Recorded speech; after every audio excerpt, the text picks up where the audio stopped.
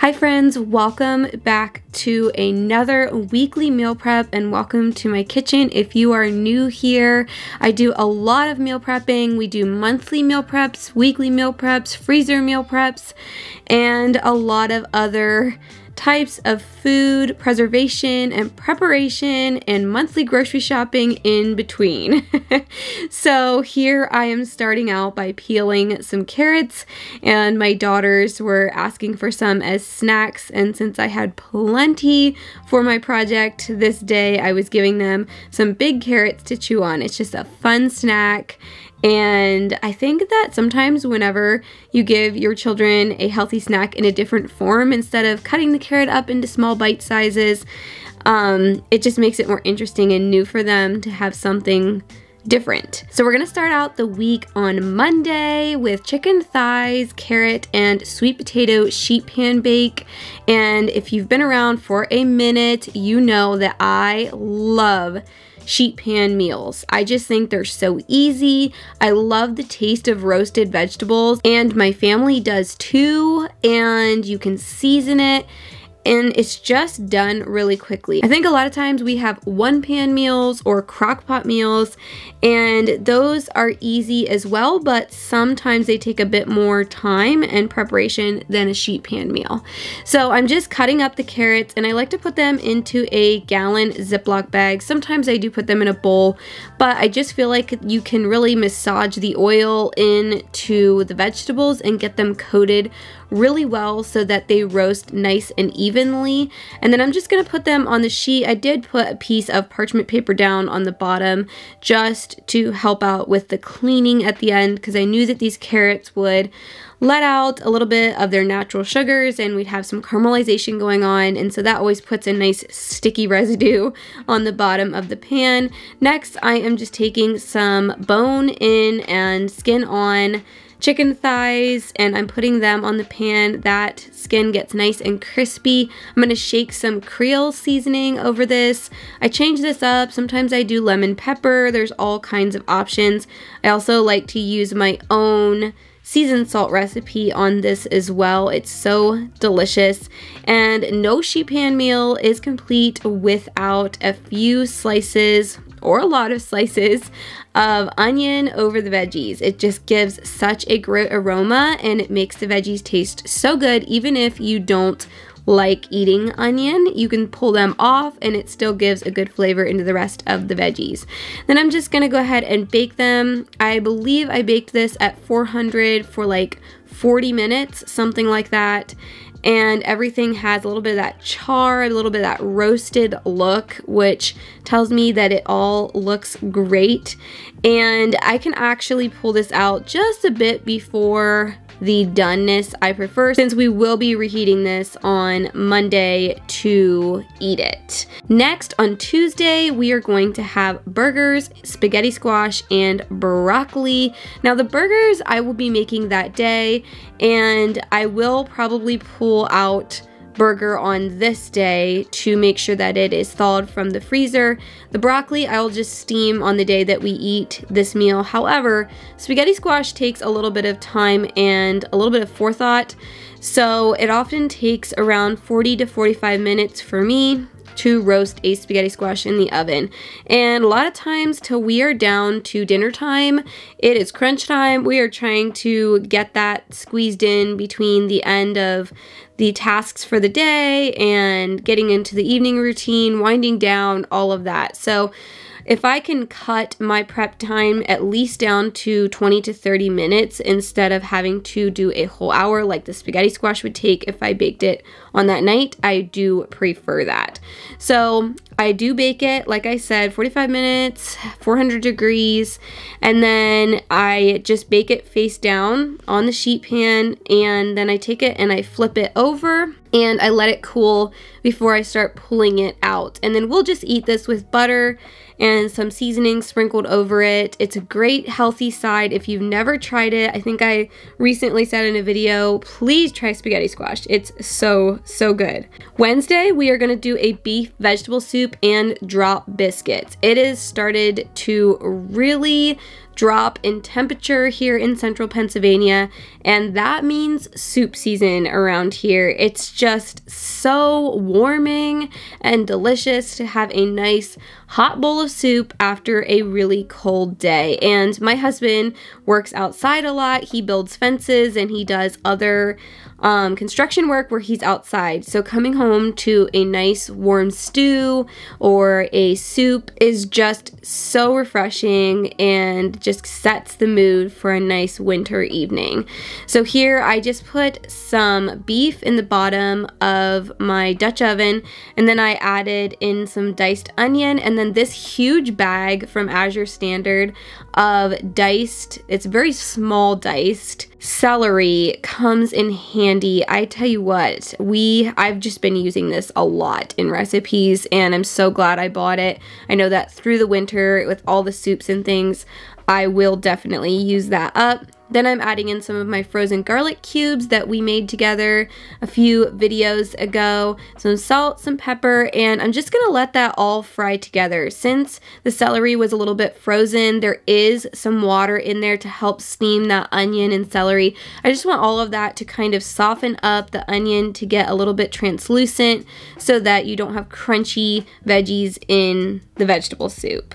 So while I'm doing that, I'm gonna go ahead and work on the drop biscuits. Now, we are a mostly gluten-free household. I do make sourdough, but we do go with a lot of gluten-free options. Not that once in a while I don't pull out my Mennonite heritage and make some good sticky buns, as you all have seen, but like I said, on the regular basis, we do a lot of gluten-free recipes. So this one here, I kind of adapted from another recipe I had found along the way. It does have some almond flour, and it also has some oat flour as well. It has a little bit of sour cream, and then Parmesan and some garlic and butter. It's just a really simple, quick, throw together drop biscuit recipe. I just thought this would be such a yummy thing to have with the vegetable soup and just a nice little side, because vegetable soup, if you have a protein in there, is a pretty whole meal in and of itself. So I don't feel like I have to prep a whole lot next to most soups. And then I also used my minced garlic cubes in this as well. And I just kind of popped them in the microwave for a couple seconds, and then I was able to dump them into this batter. And drop biscuits are so easy, you don't have to shape them or roll them or anything like that. You just simply drop them onto a cookie sheet or any type of pan. I like to line mine. I feel like they come off a whole lot nicer if I do it that way. And then I am going to go ahead and top these off with some of my freeze-dried chives from my garden. And I want to talk a little bit about my garden this past year. At some point, it was not nearly as successful as I had hoped. We made a pretty massive mistake, which I will share all of that in a video soon. But we did get a few things like these herbs that I'm able to use here and there. Alright, so I did reserve some of those carrots from the sheet pan meal because I had so many. I decided I would just go ahead and take a few of those and add it to the vegetable soup instead of making them separately or waiting for them to soften up with the rest of the veggies. Since they are a root vegetable, they do take a bit longer, like potatoes or anything else. And then I'm just taking my little spatula and I'm kind of just chopping them up right inside of the Dutch oven. Instead of cutting them up with a knife, it worked out perfect since they were already roasted and ready to go. Then I'm adding in some of my homemade beef broth. Look how rich in color that is, and it made this soup so delicious. And then I'm just gonna add in some canned green beans. I do freeze green beans as well, and this is one instance where I like to have canned because they're already cooked and ready to go. Soups are so fast and easy to make when you have canned veggies around. You can just dump it all together and add the seasonings and you're good to go. That's kind of how I feel about chili as well, which is another thing that we're eating a lot of right now is chili. We just love it. And again, with the cold season, it warms you right up. And then one of my secret ingredients that I think makes beef vegetable soup so good is adding in some W sauce, and it just adds that extra savory flavor, and it is just so delicious. I actually froze some of this soup, and so I have been pulling it out here and there, and it's even a great lunch option for anybody in the household that needs a quick lunch. Thursday, we're gonna do some spinach, turkey meatballs, rice, and green beans.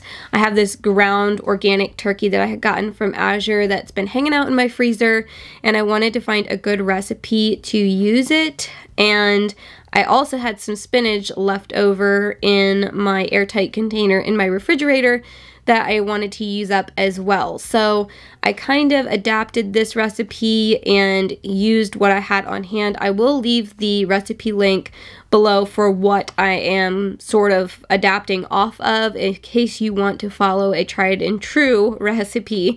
But it just has some mozzarella cheese and then some oregano, basil, parsley, and cilantro, I believe, and then some salt and pepper. And this just makes such a great flavor combination. One thing I will give a little caution with is as you're frying these meatballs, unless you decide to bake them, which I think you could also do, we just prefer our meatballs fried in the cast iron. But if you're frying them, that cheese is going to be kind of sticky and it's going to stick to the bottom of your pan. So keep that in mind. You want to turn them kind of often just to get it nice and evenly cooked or fried without burning or sticking too badly to the bottom of your pan. So while the meatballs were starting, I went ahead and started my brown rice, and of course I pulled out some of my homemade chicken broth to cook that in. That's my main reason that I can so much chicken broth throughout the year, is we use it for cooking rice. It just tastes so yummy. And you are gonna have a little bit of, I don't know what to call it, pieces left behind in the bottom of the pan, but never fear, that's actually part of the process with this, and it's gonna help add a ton of flavor to the sauce that goes with these meatballs. So once they are cooked through, you just remove them from the pan, and then you add in your broth, and you kind of scrape the bottom of the pan. If you have a non-stick pan, you of course want to use the right spatula to be scraping the bottom of the pan. But for me with cast iron, I'm good with using my metal utensils. I love cast iron for that reason. And then I'm just adding some sour cream, some grated Parmesan, our favorite from Costco.